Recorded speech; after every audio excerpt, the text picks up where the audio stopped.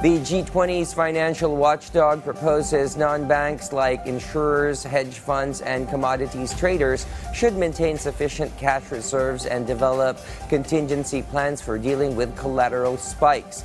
Regulators aim to prevent central banks from injecting liquidity into markets during crises and is seen during the COVID-19 pandemic and other events. Current rules lack specific liquidity requirements for non-banks such as insurers and hedge funds, prompting the FSB to propose new measures for better regulation.